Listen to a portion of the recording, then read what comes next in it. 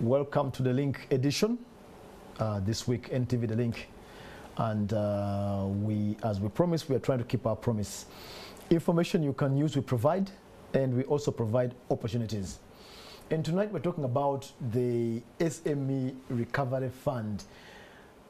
For most of 2021, it was spoken about. 2022, it came to pass. But many people did not necessarily go to borrow this money, which is 200 billion, 100 from government and 100 from the banks. It was designed to help SMEs recover, and there was a lot of lobbying to this end. However, those who were supposed to go for it did not go for it as expected because there were issues, especially conditions.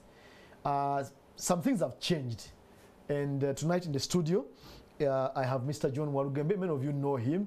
He's the Executive Director for the Federation of Small and Medium Enterprises, a champion for SMEs and speaks for them a lot, policy and otherwise.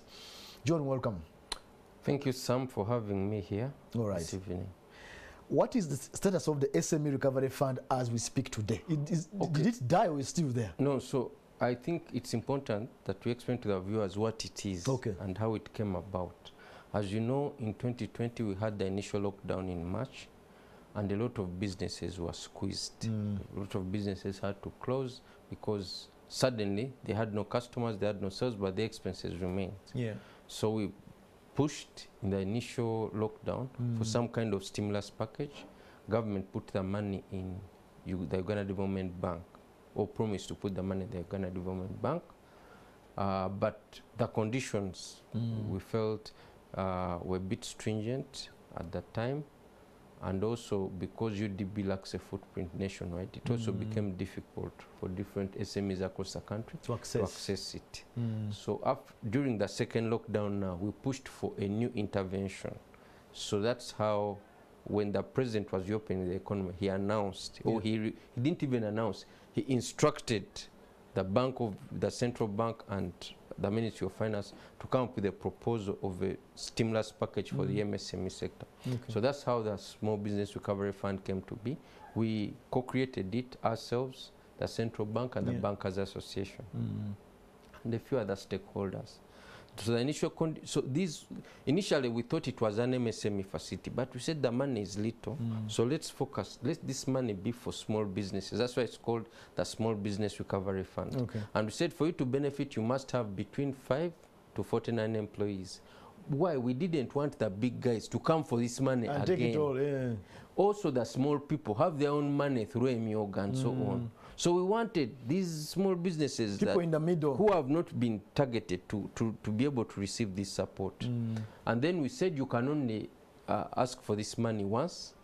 And then we said if you're an existing customer of a bank, you are not because you have already received a facility. You see, why should you receive the money twice? If you are looking for people to baptize and for you a Catholic, you're already in.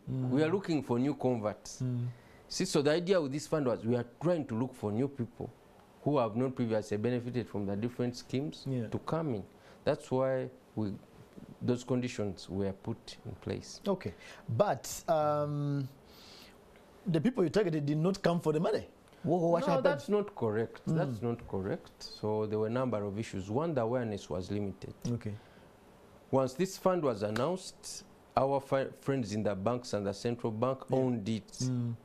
Which wasn't a bad thing, but they didn't popularize it. They are busy, they have other things that they do. You know, if you ask a bank, Small Business Recovery Fund, it's a very small, they have a lot of work. So they didn't really take it seriously, in my opinion. So the awareness was low. The other issue was also the banks themselves. You had some staff were not even aware that the small business, someone would go, I want money from Small Business Recovery. Yes, but we also have our money. Because the issue is, Small Business Recovery Fund was charging interest of 10%. So you imagine you're a banker, you have your money, you want 24%. This person walks in, I want government's money of 10%. Priority 24. Priority 24 because you're in business, you're not a charity. So it became very difficult. You see, it's like saying we asked the cat to guard the rats. See, it became very hard. But central bank says also because of the conditions. The central bank says the conditions. The conditions had no problem because The conditions were put there to ensure that a certain group of SMEs. The reason people were complaining about the conditions, that mainly came from the commercial banks. The commercial banks wanted to give money to their usual suspects, and their usual suspects needed more money. Here we're saying you can't borrow more than 100 million because you're going to exhaust the money. So we said let's cap them, but now these bigger guys already wanted still to pick this money, and they are not interested in 100 million because it's more. Hence the push to revise the conditions. So I don't know if you want me to now talk about the revised. We know the central bank has revised some of these conditions. So the what is the latest now are you can access up to 300 million. Yes.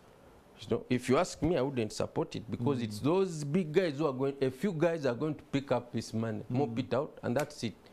The second conditionality is they've lowered that if you have up to 2 employees, you can still borrow. It's not a bad thing, but if you have up to 2 employees, you have other mechanisms that from which you can borrow, as I've mentioned. There's the MEGA scheme, there are other schemes. You know, so then it ceases to be a small business recovery fund because now you're including people who are already covered in other schemes. The 2 employees is what? Is it micro? It's a micro business. I thought micro is just me alone. Well, micro, you have up to 5 employees. Okay. From 0 up to 5 employees. So now you're bringing the micro guys. So you are now changing the name. You see? Then you don't call it small business. Get another name. You see that's the other change. Then the other change is that they have allowed the banks to use this money to assist their businesses who have failed to pay. Now this is going to make it very hard. It's going to defeat their purpose because what the banks are going to do, they are simply going to look at, they are going to use this money to just clean up their non-performing loans. Yes, you have Mr. Walugembe has been struggling with loans, so you call him, Mr. Walugembe, there is some relief here. Mr. Walugembe has applied for small business, then you assist him to pay installments and so on. So the guy we are targeting who is not in this bank will not be served because this bank also has an interest in starting with its own who are struggling.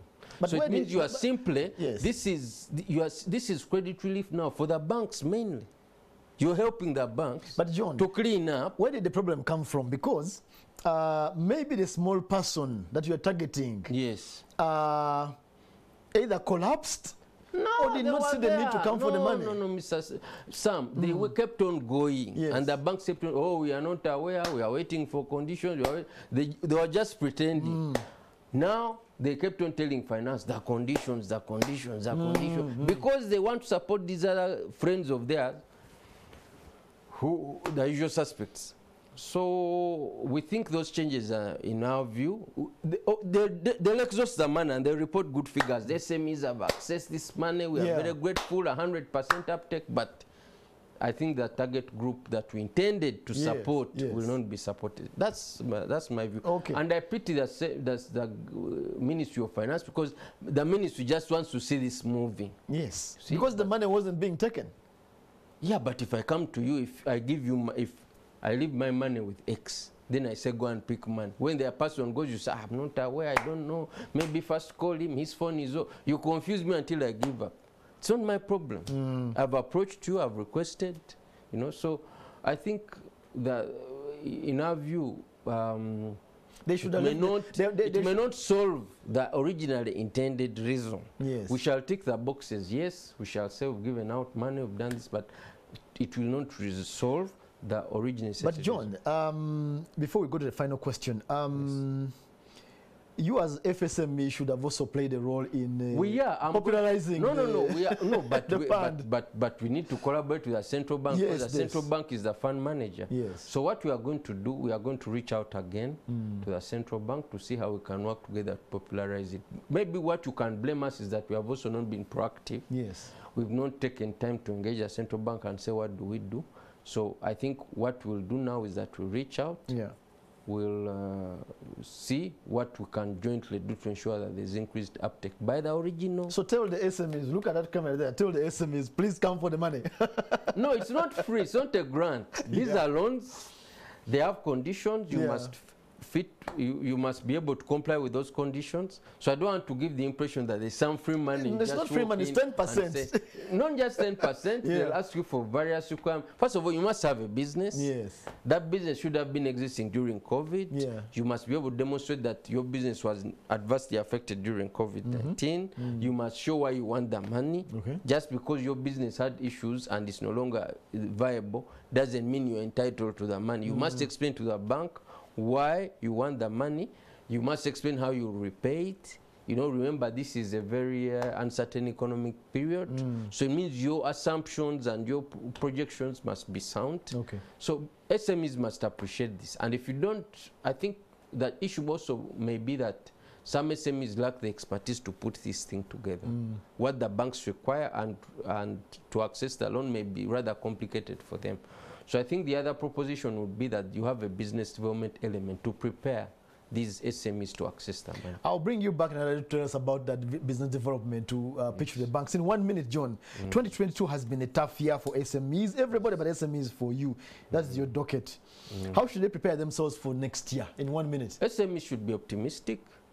Of course, the recovery is not as fast as we had anticipated, but we are seeing some positives. We've had the issue of runaway inflation, of course, that the central bank has really moved aggressively to address, using very tight monetary policy. We've seen the government not releasing as much money as has cut expenditure. Has cut expenditure. All these meant to tackle inflation. So we think that going forward, all factors constant, we'll see a recovery, but not as fast as you imagine, because we are still tackling with a lot of external issues, from the Ukraine war, from the supply chain disruptions due to COVID-19 and other things. There may also be other events that may occur in 2023 that we don't have an idea of right now. So I think for the most important thing as a business person is A, to be optimistic, but B, to prepare for the worst. Okay. Yes. All right. Thank you very much, John, for that. And viewers, you've heard about the recovery fund. The terms have been revised. You can borrow 300 million now, and you can use it to redeem your loan in the bank.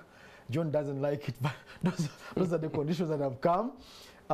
We hope that you go and take advantage of this money. 200 billion. It's not free money. It's 10%. And as John said, you've got to explain why you need the money. That was the link. Thank you for joining us tonight.